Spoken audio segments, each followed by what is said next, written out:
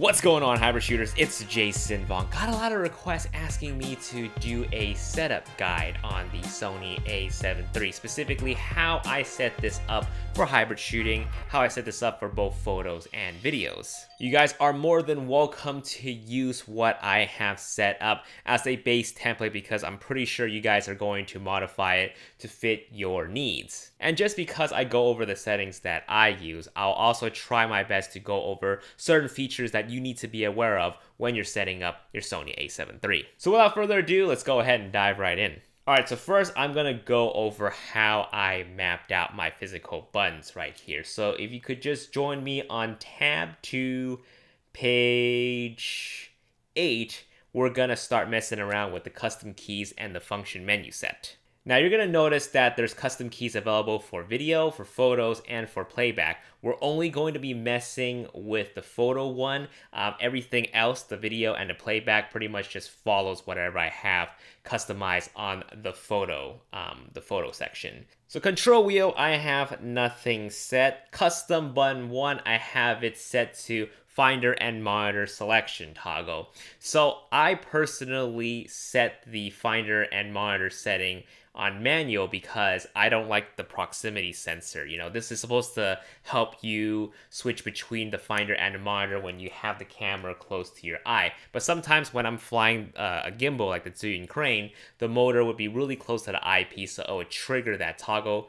which I don't like. I like having that control myself. So that is why I set one of my custom buttons to have a toggle between the Finder and the Monitor. And this is also helpful too when I want to switch between the monitor and the viewfinder when I'm shooting in broad daylight. When it's super bright outside where I can't really see the monitor to gauge my exposure, my color, or my white balance, I can just toggle it to the viewfinder, look through it, and just start shooting from there. Next up, custom button number 2, I have it set to the autofocus manual focus control toggle. Now, a lot of my Sony lenses don't have the actual autofocus and manual focus toggle on the lens itself, like this Zeiss Bodice lens right here, or my Zeiss 55. So when I need to quickly switch to manual focus to nail focus on a certain object or subject that I'm shooting, I can just press the C2 and just quickly get focus from there.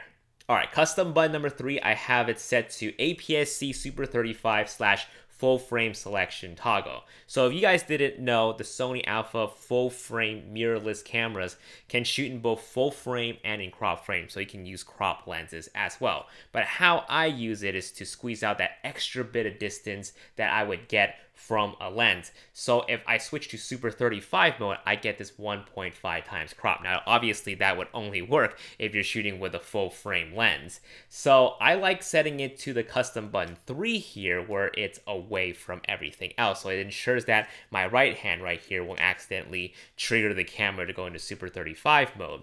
So having it away from everything else definitely helps. That way I'm conscious when I'm switching to Super 35 mode or switching back to full frame mode.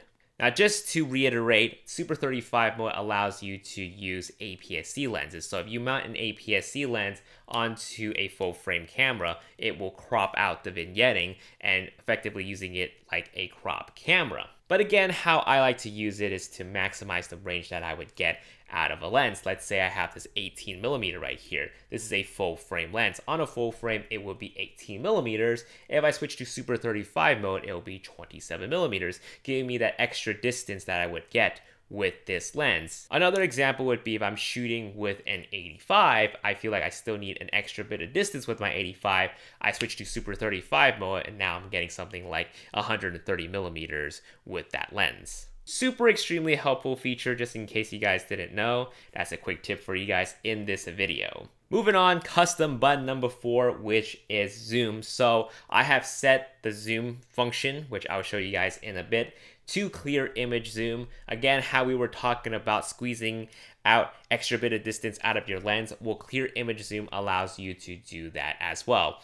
You can actually zoom in up to 2 times, digitally zoom in up to 2 times without losing too much quality. Now, this is Way better, way more effective if you are shooting in 4K as opposed to 1080p. When you are using clear image zoom on 4K, you're not going to lose that much quality. The quality difference will be very minimal. But if you clear image zoom at 1080p, I wouldn't push it past 1.4 times. Otherwise, it will look a little pixelated.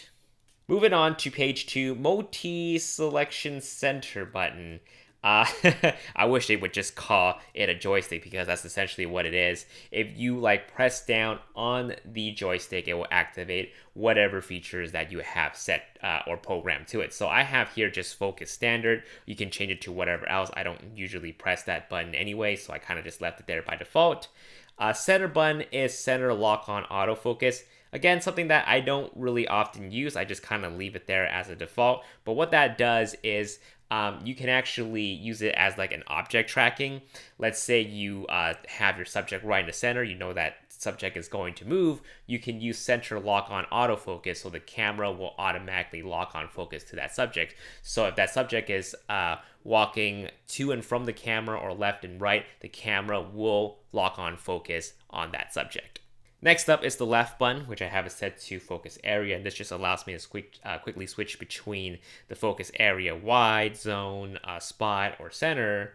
Right button is the ISO, which allows me to change the ISO, obviously.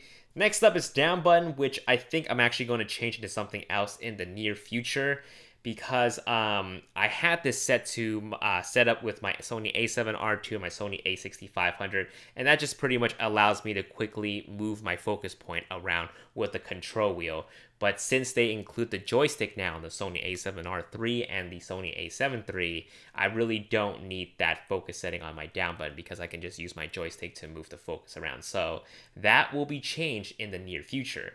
Page 3, AEL button, I have as focus magnifier. This just pretty much helps me grab focus manually when I'm shooting photos. That's going to be a little different in my custom video keys. AF on button, I have it set to eye autofocus. Some people like to do back button focusing, so if you like to do back button focusing, you can actually switch the AF on button to focus standard and program your AEL button to eye autofocus. So that's one way that you can do it yourself, but I don't do back button focusing, so I just kind of keep the AF on button as the IAF button. The focus hold button is also set to IAF. Now, certain Sony lenses has a button on the lens itself, and you can actually change that to have a different function or different settings. For me, I just have it as the default, which is the eye autofocus. Okay, so moving on to the movie custom key. Again, everything just sort of follows whatever I have set for the custom, for the photo custom keys. The only thing that I have different is the AEL button would be my gamma display assist. Let's say I'm shooting an S-Log or hybrid log gamma. I can quickly pull up the gamma display assist to monitor my white balance and of course my exposure settings. My AF on button would be the focus magnifier. So in case I switch to manual focus on my camera, I can just press the AF on button to quickly zoom into that subject that I'm trying to focus on and just twist the ring until I get focus on it. Next up is the playback custom key. Everything is pretty much in its default setting except custom button number 3, which is ratings. By default, it should be protect, but I like to have it as rating because you can actually star the photos that you've taken.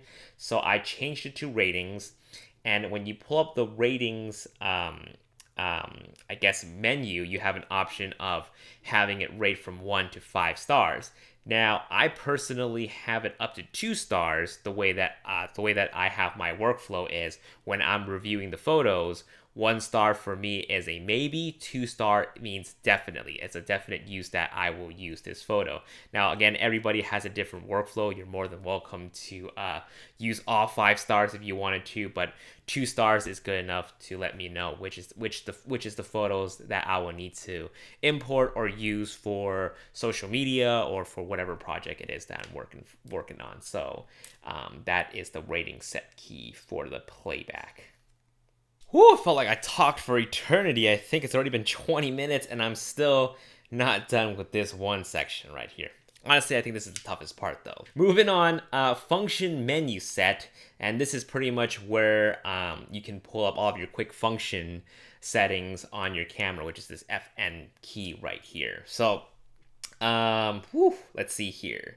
Okay, so function upper, I have drive mode. Number 2, I have white balance. 3 is focus mode. 4 is focus area. 5 is audio record level. 6 is picture profile.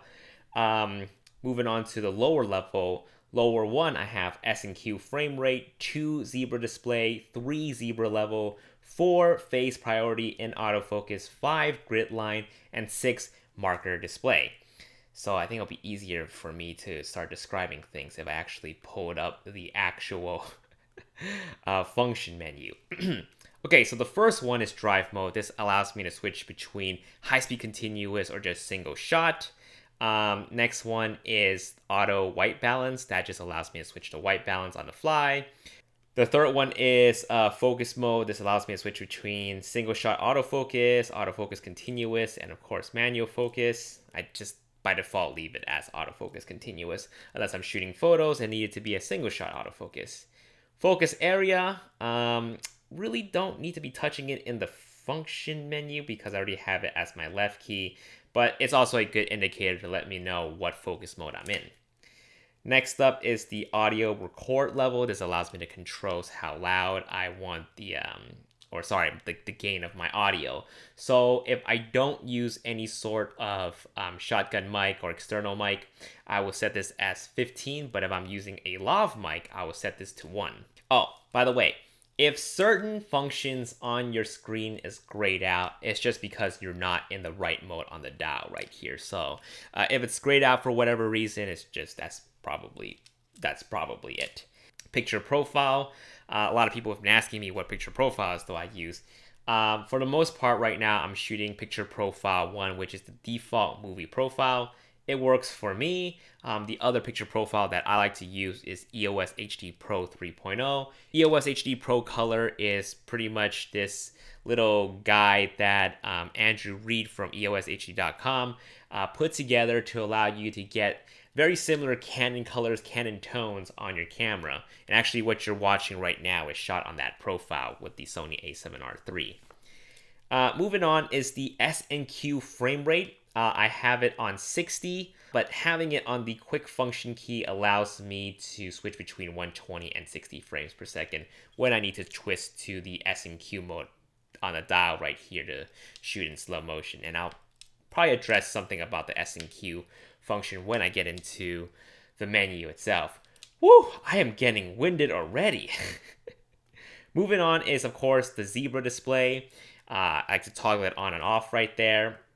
And right next to it is the zebra level. I pretty much just keep it at 107 plus by default. So I'll expose for my highlights until I start seeing zebras. And when I do, I would just stop down until I don't see it. So I know my highlights aren't blown out. At 107 plus, I know that there's still some highlights I can recover in post-production. So that's a little nice indicator for myself. Right next to it is face priority AF. And generally, I keep it on if I know I'm shooting a human subject. But if I'm shooting stuff like an establishing shot and there's a lot of people walking by my shot, I don't want the camera to pull focus on a random stranger. So if that's the case, I would just turn off face detection autofocus within the function menu itself. So the next one is grid lines, and pretty much I have this enabled whenever I need to properly frame up my whatever it is that I'm shooting in the rule of thirds, or if I need some guidelines to help me when I'm flying the camera on the gimbal, just to make sure my horizon stays level or whatever it is I'm shooting or orbiting around stays in the center. Right next to it is marker display. So whenever I shoot weddings with my partner, we shoot in the 2:3:5:1 ratio. So I just like to have it on the function menu to quickly switch to the 2:3:5:1 aspect ratio on the function menu. Now, one of the things that I haven't mentioned in this video is the fact that you can actually recall some of your favorite settings via the 1 and 2 icon on your dial. It's called memory recall. So you have 2 slots right here that you can put some of your favorite settings. So let's say, for example, you can program all of your 4K 24 frame settings into one, and then on your 2, you can have your 120p 1080p slow motion. This essentially just helps you switch time from having to dig through your menu to get to the 120 frames per second and having to dial in your shutter speed. This is just a quick flip of a switch and you will be in super slow motion already.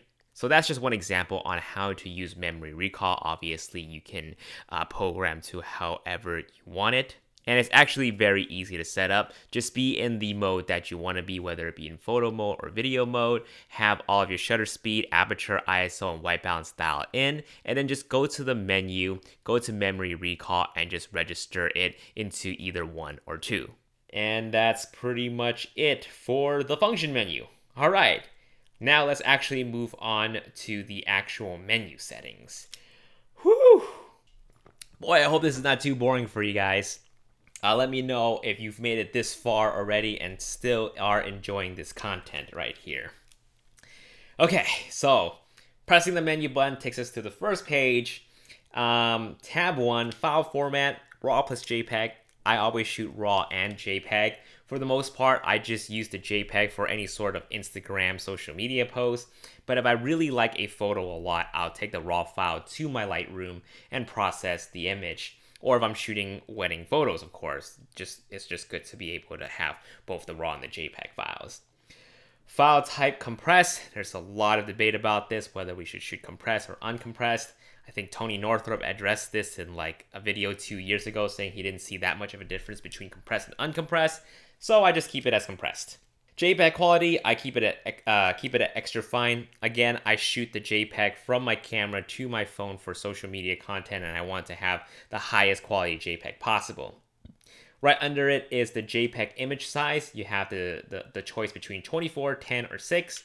24 is fine. It sends the photo really quickly to my phone, so there's no issues with the size itself. With the A7R III though, 42 megapixels is too much to transfer to a phone, so that I would set to 18 megapixels. Here I would leave it at 24. 24 is just fine. Aspect ratio 3:2. That's for photos. Of course, you want it by 3:2. Now the next one right here is APS-C and Super 35. I changed it to manual and off because I personally like to have full control of my Super 35 toggle. And again, that's something that I programmed to my C3, so I can just quickly switch from full frame to Super 35 mode. I don't want the camera to automatically determine that for me, so I keep it off and manual. Next page is long exposure noise reduction and high ISO noise reduction. I believe these only affect your JPEGs. It doesn't affect your RAW files. So if you would like a little bit of noise reduction in your JPEG photos for long exposure and high ISO, go ahead and keep that on normal or on or high, whatever it is you like. That is totally your preference.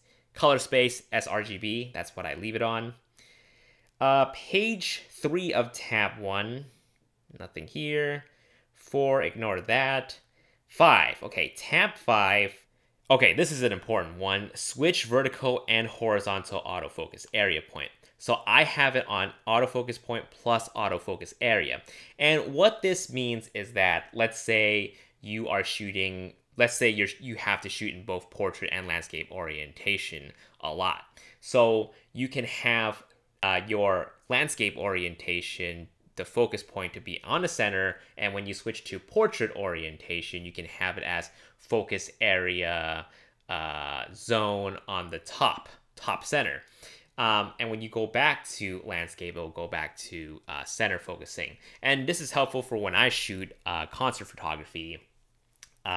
Whenever I shoot in the landscape orientation, I know I always want to frame my musicians to the right third of the frame. And when I want to shoot portraits of them, I have it on my top zone center zone center at the top. So every time I bounce between landscape and portrait orientation, it will just remember those autofocus settings that I have set to. So it's extremely helpful. I encourage you guys to try it out, especially if you bounce between portrait orientation and landscape orientation a lot when you're shooting photos. Okay, moving on. Autofocus illuminator, I turned that off. If you have it on when you're in a dark area, this little orange light will beam out to help you grab focus on a subject.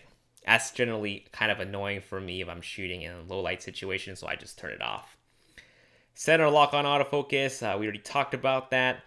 Next one is set face priority in autofocus. Now this is important to know.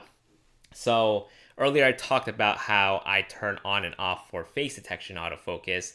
This one right here allows you to control that, but also displays the little box around people's faces. So you'll see right here in the second option right here, face detect frame display. I keep it on just so I know it is grabbing focus on a face and which face it's grabbing focus on. Next one is autofocus track sensitivity. I generally just keep it at 3. If you have a moving subject that's moving quite quickly, you might want to change that to 5. If they're moving like a turtle, you might just want to set it to 1. But if you notice your camera is focus hunting a lot, it may be because of these settings right here. For me, I had it at 5 before, so when I was trying to shoot portraits, it was just focus hunting like crazy. But when I set it back to 3, it was working perfectly fine. So something to check when you are having a little bit of a focus issue with the camera. Autofocus with shutter, I keep it on. Again, we talked about back button focusing earlier. So if you're a type of person who likes to use back button focusing with the AF on button, this is something that you want to turn off. Autofocus with shutter, turn that off. I keep it on because I like to half hold my shutter to pre-focus on a subject before snapping the shot. That's just me. All right, moving on. Pre-AF I have off. Everything is pretty much in its default setting right there.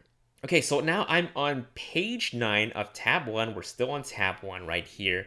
Metering mode, I have it as multi. That pretty much just looks at your entire screen to determine the best exposure when you are using auto ISO. Face priority in multimeter, I have that as off.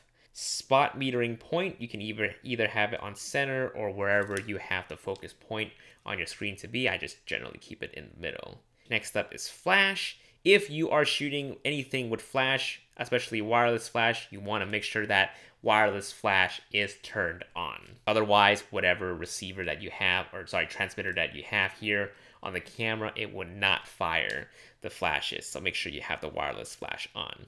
Next up is white balance. And for me, I like to have my priority set in auto white balance as ambience. That is just my personal preference. By default, it would just come as standard. You can have the option as white as well, but for me, I just have it as ambience. That's just a personal preference. Picture profile, already talked about. Page 13 now of tab 1, focus magnify time. I put no limit because I want to take my time to make sure that I know my subject is in focus. So if I need to manual focus, I would like my focus magnify time to have no limit. Peaking setting. I don't often use peaking on my camera just because the camera display is quite small as it is already. If I have any other little dots on the screen, it's actually harder for me to tell if my subject is in focus. So I kind of just rely on my eye and the sharpness of the image.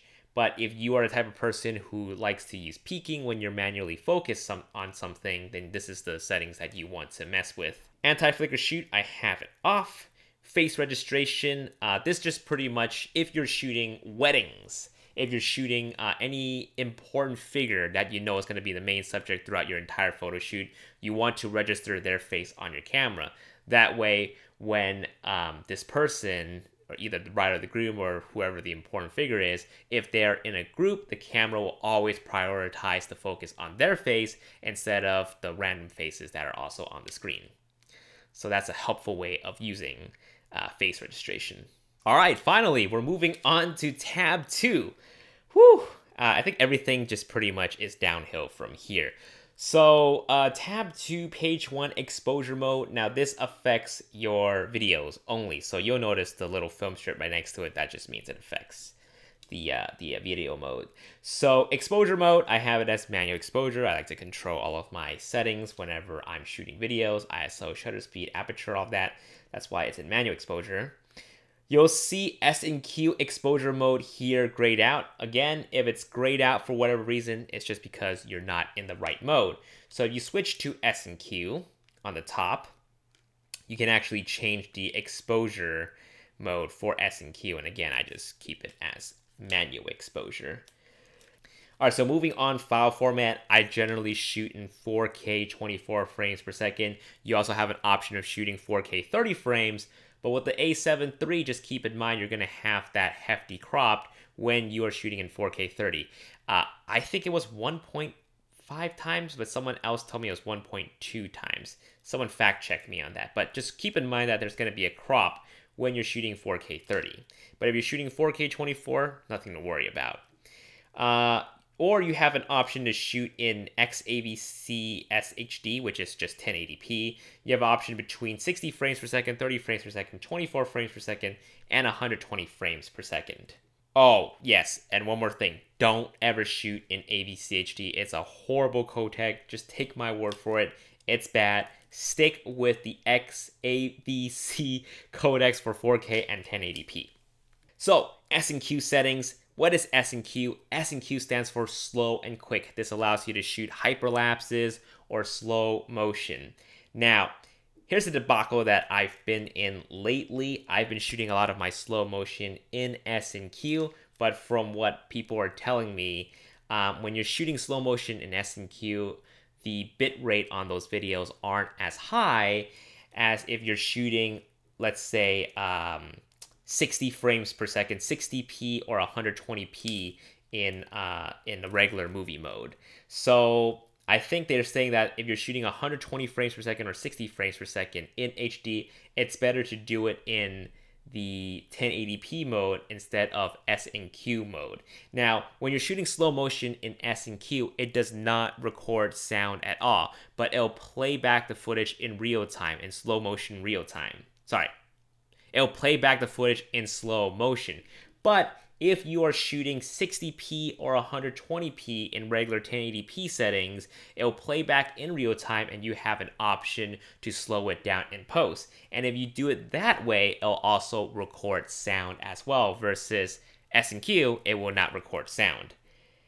Boy, I hope whatever I said makes sense. But if you are someone who doesn't really care about that kind of stuff and you want to use S&Q to do your slow motion, then the settings that I personally like to use is record setting, 24p, and the frame rate I like to bounce between 60 frames per second and 120 frames per second. Whew, oh boy, I think I'm running out of water here. All right. On the bottom right here is proxy recording. If you have that on, it would just record like a 720p file, I believe, a .mov 720p file that simultaneously gets recorded to whatever it is you have. So you have an option of shooting in 4K and a proxy file that gets created. So you can actually use this proxy file to send to your smartphone if you want to quickly send something to social media. And this is personally what I like to use for Instagram stories. I would have the proxy recording turned on, and I would just shoot like this for Instagram stories, send the footage to my phone, use some sort of rotation app on my phone, and just shoot it over to Instagram stories. So that's a great way to use proxy recording as well. And I also heard that you can actually use these proxy files to substitute your high quality 4K files when you're editing on Premiere Pro or Final Cut. So it just saves you the ingest time, the conversion time of having to create proxy files during editing. You can actually have the camera create proxy files that are ready to go, that are ready to link up in your editing software to start editing right away. That way, when you're ready to export the high quality 4K files, you just have to relink it to your actual high quality 4K files. Boy, I talked too much that my computer fell asleep. Okay, moving on to page 2 of tab 2. Autofocus drive speed, autofocus track sensitivity, those are normal and standard. If you want to learn more about autofocus settings, check out my autofocus settings guide. I know I made that last year, but a lot of the principles still applies for the newer Sony cameras like the A7R III and of course the A7 III right here. So click up here to check it out or find the link in the description box below. Audio recording is on. Audio record level is set to 15. Again, like I said, whatever I said earlier about the record level, 15 for when I have a shotgun mic or no mic, and 1 for when I'm using lav mics. Audio record level display is always on. Again, if you see your audio settings grayed out, it's just because you're in the wrong mode. Just make sure you're in movie mode when you are changing these audio settings right here. Okay, page 3 of tab 2, wind noise reduction. Always keep that off, never have it on, because your audio will sound like crap if you have wind noise reduction turned on. So my best advice to you is leave that off. Marker display, already talked about this. Movie with shutter is on, turn that on. So a lot of people's gripe with the Sony a7R II and the S2 and the 6500 is that they cannot use the they cannot use the shutter button here to trigger movie recording, which frustrated a lot of people. They have to set their custom 1 button to the movie record button. So Sony is now finally allowing you to use the shutter as the movie record button as well. So you can actually press on the movie shutter button, the shutter button right here to trigger movie recording. So if you are a fan of that, make sure you turn that on. Okay, moving on to page 4 of tab 2, silent shooting. If this is grayed out for you, just make sure you're in photo mode. Silent shooting, you want to have that on if you want to be discreet when you're taking photos. Let's say you're on a movie set or you're on a golf tournament. Those are the examples that Sony give in their presentations. But I personally like to use it when I am at a wedding where I'm not the official photographer, I'm just a guest, and I want to be rapid firing shots away of the couple on the altar or something like that. So this allows you to just be discreet when you are shooting. So keep that on if you want to be discreet with your shooting. But if you start notice any sort of banding or weird things happening when you're doing silent shooting, just turn it off. Oh, and one thing about silent shooting is if you're in silent shooting mode, you cannot use any of the picture profiles. I think you're limited to just creative styles and standard profiles. So just keep that in mind. Moving on is the electronic front curtain shutter. So again, if you're noticing any sort of banding issues, just make sure that this setting here is turned off. Release without lens, release without card, I have those both enabled. Okay, moving on, steady shot, I have it on. That pretty much just enables the in-body image stabilization in your camera, which is super helpful when you are hand holding and shooting videos. It would just help stabilize your footage a little bit. Steady shot settings, let's say you are using a manual lens, lenses that won't be able to electronically communicate with your camera to determine the best steady shot setting. So let's say you're using a cinema lens that is a 24 millimeters. So you would actually go into here and change the steady shot focal length to 24 millimeters. And if you switch out to a 50 prime lens, you would change that to 50 millimeters. But for the most part, if your lens can electronically communicate with the camera, then just leave it as auto. It would just automatically determine the best settings to stabilize the lens that you are using. Okay, moving on, zoom, you need to be in movie mode for this.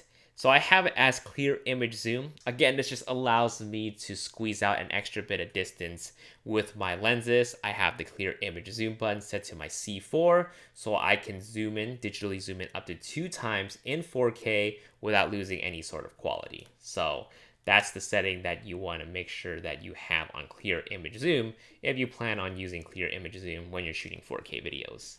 All right, moving on to page 6 of tab 2, Finder and Monitor. The reason why it's grayed out on my screen is because I'm using an external recorder to record my menu settings. But when you unplug it, you'll see that you have 3 options right here: Auto, Viewfinder Manual, and Monitor Manual.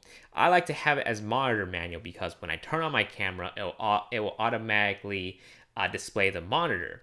And again, we talked about this earlier, how I set my C1 to have that monitor and viewfinder toggle. Again, I just don't want that proximity sensor to accidentally get triggered when I'm flying the gimbal or when something accidentally covers it. So that's why I have it as monitor manual. Zebra settings, we already talked about this. All right, moving on to page 7 of tab 2, continuous shoot length. So if you're shooting in high-speed continuous, if you have this feature turned on, it will just display a little bar on the side that lets you know your buffer. So if you max out your buffer, you just have to wait until the bar recharges before you can shoot again. It's just a nice little indicator to let you know how many shots you still have left before the camera has to stop to finish writing the photos first before it can continue shooting. Auto review, I have it off. And then we came back full circle with the custom keys. So page 9 of tab 2, custom operation number 2, you'll see a thing called movie button. I have that as on always. So if I'm dabbling into photo mode and something happens that I need to quickly take a video of, I can just press my movie button near my eyepiece and it would just quickly switch to movie mode. And this is very handy because sometimes I'm shooting photos of the models, and then when I want to quickly switch to shooting slow motion videos of them, I can just quickly press my movie button right here and I'll be in movie mode right away. There's going to be a slight delay when you do that, when you're in photo mode and pressing the movie button, but hey, it's going to be a lot quicker than you twisting to the movie button and activating movie recording from there. Next up is audio signals, and that pretty much is just this thing right here. It lets you know when the camera is recording and when the camera stops recording. A lot of people find that annoying, finds that distracting. I personally have it on, so when I'm shooting videos like this, I know when the camera is recording and I know when the camera stops recording. So it's just helpful for me. I keep it on. Oh my god, I ran out of water. Oh, gee. Okay. Let's continue. I think we're almost done here, okay? Okay. We're out of the 2 craziest tabs, okay? So the next tab we're on is tab number 3, which is this global orb looking thing. Okay. So send to smartphone function, anything here that's important? Okay, not really. But let me just quickly show you guys. Okay, so in order for you to transfer photos or videos from your camera to your phone, you just go to your playback, you press the FN button, and it'll ask you this image or all the images from this date or multiple images. So this allows you to either select one image or one video or multiple images or multiple videos and send it to your smartphone. So you just have to make sure that your smartphone has the Play Memories app, and you just have to connect it via Wi-Fi, and it'll wirelessly transmit the photos or videos from the camera to your phone. So that's how you would send photos and videos to your phone. Now you can't send raw, actually maybe you can send raw files. I think, okay, well, I'm going to have a correction here on the screen if you can or cannot send the raw files. But for sure, you can send JPEGs from the camera to your phone, and you can only send proxy recorded videos from your camera to your phone. So you cannot actually transfer 4K, high quality 4K videos from the camera to the phone. It needs to be proxy enabled recording videos that can be sent from the camera to the smartphone. Okie dokes. Okay, let's see here. Page 2 of the global tab. Okay, nothing here. Okay, playback. Those are all pretty self-explanatory. I can't even talk anymore. That's how tired I am. These setup guide videos were so long. And guess what? I probably have to do another one for the A7S III. Anyways, we are on tab 4 now, page 3. Select playback media. That just pretty much controls when you go to your playback, would it either grab the data from slot 1 of your memory card or slot 2. All right, so we are on tab 5, page 1, monitor brightness, and you can actually set that to either manual or sunny weather. And one of the biggest improvements on the Sony a7R III and the a7III and the A9 is that when you shoot in 4K, the screen will not dim. If anything, you can actually make the screen a lot brighter when you're shooting in 4K in broad daylight. So if you're having trouble seeing your screen in broad daylight, you want to change that to sunny weather. Now, when you are shooting in sunny weather, though, it does oversaturate the display a little bit. It makes it a little bit more contrasty as well. So I wouldn't use it to gauge your exposure or your colors, just use it to help you frame your shot. For exposure and color, just make sure, just trust in your settings, just trust in your meters. Make sure you have zebras turned on and make sure, you know, your white balance is set correctly. So that would be my suggestion when you are using sunny weather outdoor. Or sorry, when you're using sunny weather when you're shooting videos. Okay, so this next thing right here is super duper important, which is the auto power off temperature. Make sure you set that on high. What it is, it's pretty much a heat tolerance level. So if you have it on standard, when your camera detects itself being a little warm to the point where it's going to get really hot, that it needs to shut itself down to cool itself off, that's what it is. However, that could be very annoying when you're shooting any sort of long form recording, like a long ceremony or a talk show or a live show or something like that. So you definitely want to set that on high when you're shooting those types of videos. Now, it'll give you a little warning when you set it to high, saying the temperature of the device may rise to prioritize recording time. Would you like to change the settings? And the answer is yes. Okay, next up, NTSC pound. Nope. Okay, touch operation. I keep it off. On my A6500, I do have it on, but because I have the joystick right here on my Sony a7R III and a7 III, I don't ever use touch operation. I just use the joystick. HDMI settings. Right here, if you are using an external monitor or an external recorder and you see the HDMI display on a screen like you are seeing now on my screen, and you don't want that, make sure you turn off HDMI info display. But if you want to record your menu setting screens like what I'm doing right here, you want to keep that on. So yeah, now you know how I record the back of my screen now. Let's see here. Next, page 4 of tab 5. Oh, okay. So now I'm on page 6, setup 6 of tab 5, and record media settings. So this allows you to do some interesting things to your 2 SD card slots.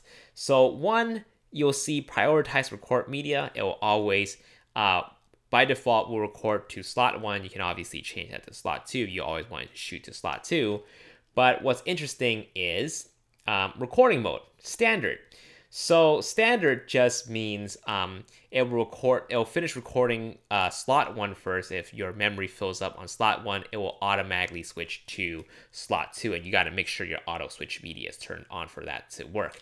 But you can also do some interesting things. You can have the camera record photos simultaneously to 2 cards or video simultaneously to 2 cards, or you can do both photos and video simultaneously to 2 cards, or you can even sort them out. You can have slot 1 to only take the RAW files and the second card to only take the JPEGs, or vice versa.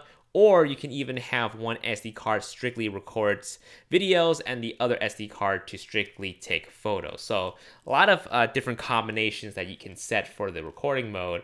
I myself do simultaneous photo and video just because for weddings, I like to have a backup, a second SD card as a backup. So that's what I would personally use for weddings. But for the most part, I keep it on standard. All right, so the last tab is the Start tab, which is the My Menus tab. So a lot of people kind of complain about the Sony menu system, how it's really confusing to navigate. So what Sony is doing is like, hey, well, you can make your own menu if you don't like ours. So you can put whatever it is that you like, the settings and the features that you like to change very often into its own separate page. So you can customize it to however you like. I personally have gamma display assist, silent shooting, grid line, and monitor brightness. But again, this is something that I don't often touch too much myself, so everything that I need to have access would already be readily available on my custom buttons as well as my function. But hey, this could be helpful for somebody out there. Oh my gosh, my hand. Okay, so that is how I set up my Sony a7III and Sony a7R III for hybrid shooting. I hope you guys learned a lot from this video. I hope this video has been very informative. I'm getting really tired. This setup video is getting way too long. I'll talk to you guys in my next video. Peace.